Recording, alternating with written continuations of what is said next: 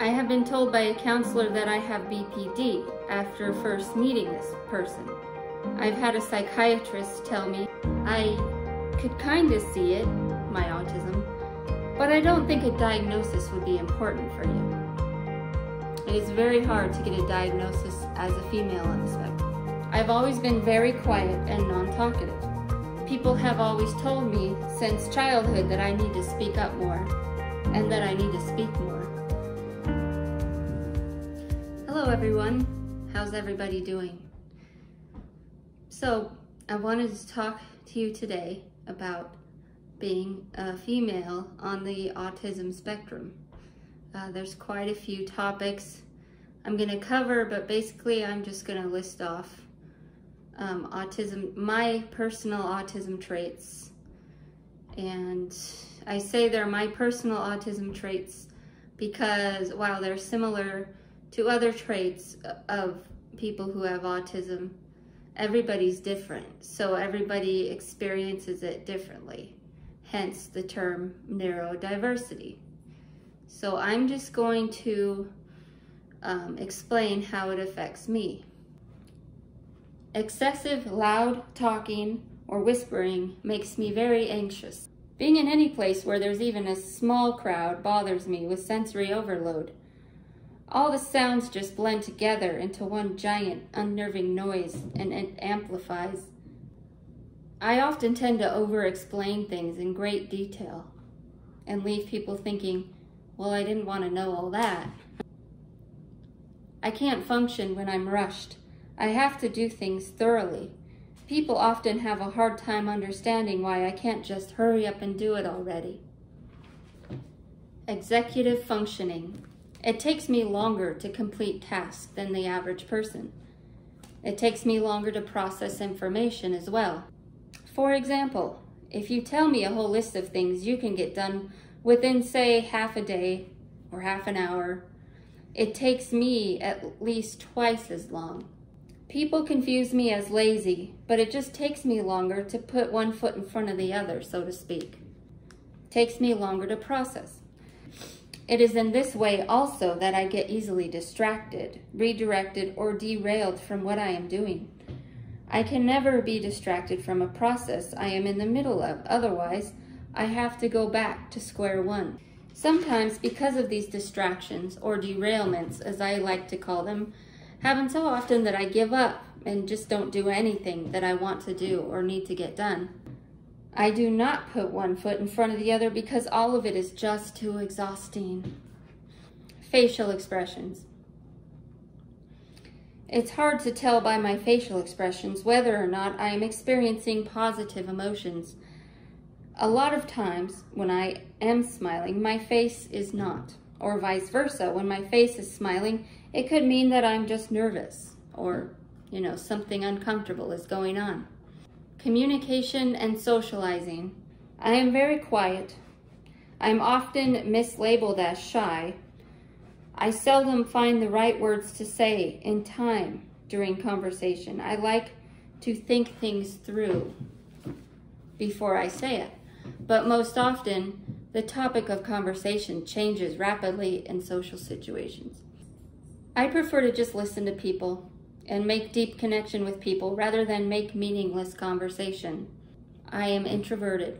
I do not believe that my style of communication is wrong. It just needs to be better understood. My voice. Because I am a quiet person, my voice often goes unheard. But I believe that there are a million ways in which a person can express their voice besides just verbally and vocally. I think part of the responsibility is up to others to listen better and to accept diverse ways of communicating and socializing as equally valid. Hearing things like, "Speak up," "Why are you so quiet?" or "We need to hear more from you," are never helpful. They are humiliating, in fact. The way I present myself. I dress comfortably, shorts, pants, t-shirts. I have short hair. Tight clothing makes me uncomfortable and oftentimes physically ill. Certain materials bother me as well. I do not wear makeup as it bothers my skin and makes me feel like I can't breathe. Also, I am a firm believer in the fact that beauty comes from within. Because I present myself this way, people sometimes disregard my thoughts as invalid and think that I am just complaining about my existence. I observed this fact through various people's reactions to things I talk about and post online. Why is diagnosis important for me? Because it will help me take ownership of my own identity. The more people with the diagnosis, the more proof there is that neurodiversity exists, that there is far more than just one or two different brain wirings that make up a normal, functioning human mind. Other reasons include resources, guidance, camaraderie, and friendships. Getting a diagnosis is really tough.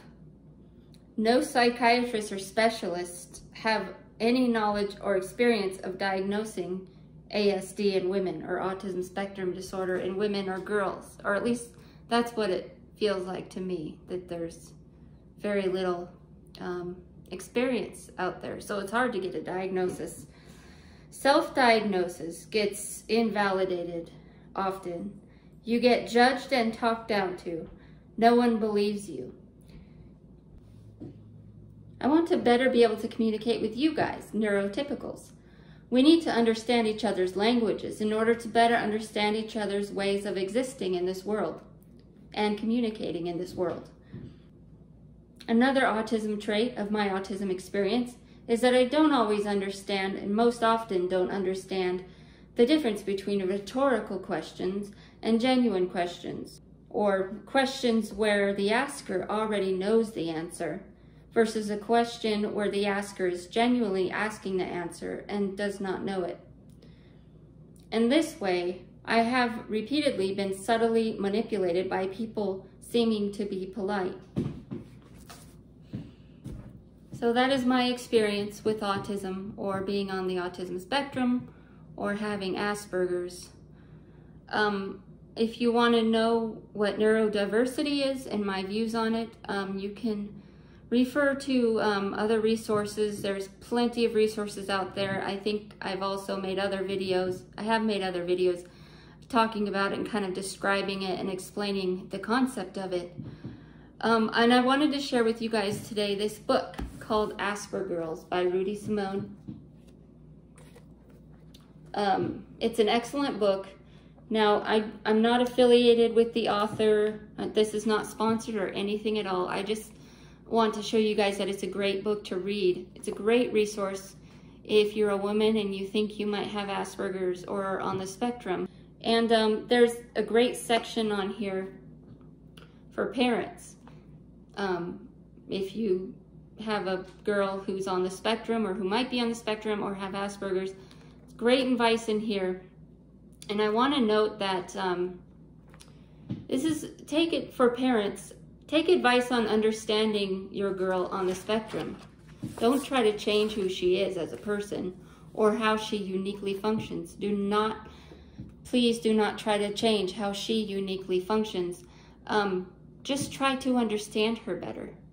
And that's all this is. You know, when you accept information about how to interact with or treat your child or grown-up adult with autism, you should look at it as trying to understand how they function differently, uniquely, and not to try to understand how to change them or fix them, because there's nothing to fix.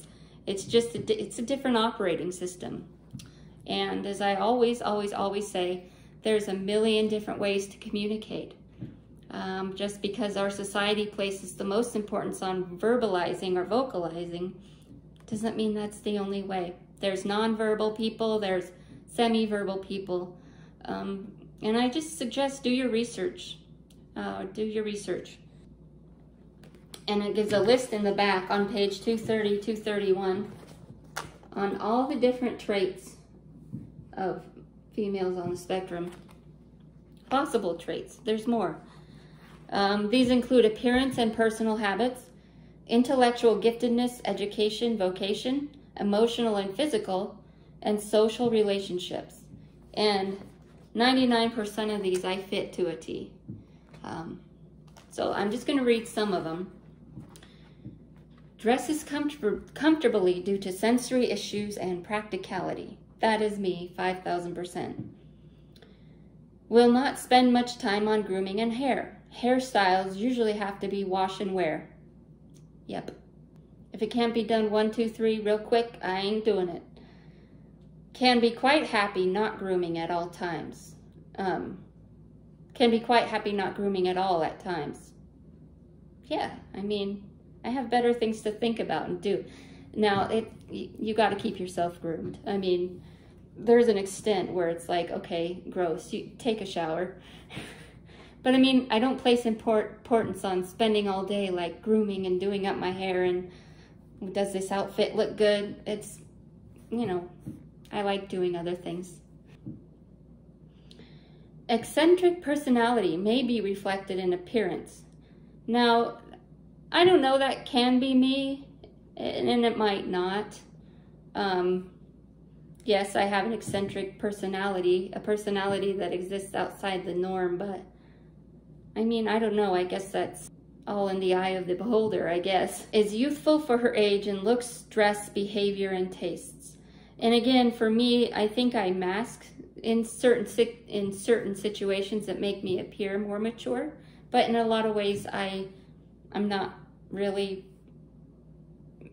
at the same level as people my age. Under the intellectual giftedness, education, and vocation, one of them is maybe highly educated, but will have had to struggle with social aspects of college. May have one or many partial degrees. So true. I had a very hard time getting through college. One, because socializing was very hard for me. A time when people are having parties and having friends and kind of figuring out who they are. I was very isolated and withdrawn, and people didn't really flock to me that much, or they didn't understand me and they didn't want to hang out with me or whatever. And that kind of, the emotional effects of that kind of affected my work and my will and my drive. You kind of have to have a lot of drive to complete a college degree. It's no walk in the park. And it costs a lot of money. People with autism on the spectrum have very difficulties, as I said, getting and keeping jobs. And having a job is very important unless you come from a well-to-do family. Making money is important while you're going to school, which is very tough because you already don't get sleep when you're in college because of the workload. And then having a job on top of it adds extra. So it's a little bit tougher for those of us on the spectrum. So needless to say, going to college between 2001 and 2016, off and on, different colleges, different degrees, I finally achieved my bachelor's degree in 2016. So that was a huge feat for me. Emotional and physical traits. Emotionally immature and emotionally sensitive. Yes, that's very true about me, and I've done a lot of work in the past year, developing some emotional skills, emotional maturity. Anxiety and fear are predominant emotions. So true. So anyway, this is just a small list. Social relationships can be very shy or mute. Very true about me. People in high school and college, and even elementary school, thought I was mute. I even had one kid in high school ask me directly, "Are you mute?" No, I don't talk much, and that's okay. I'm a great writer. I've always been a great writer, and that's how I like to communicate. I'm very articulate online. That's my place where I exist socially, because it's very easy for me to communicate and socialize through text, through writing. So I hope this video was informative. Thank you so much for watching. If you haven't yet, please click like and share with your friends, and go visit my wife and I's channel, Angie and Haley Present, where we share to you lots of different content, mostly about relationships, different kinds of relationships, We talk about love. We talk about mental health. We talk about food and recipes. Just all kinds of different things. So go check us out. That's Angie and Haley Present on YouTube. And also we have a Facebook and an Instagram under the same name. All right. Thank you so much. I wish you all the best. Till next time.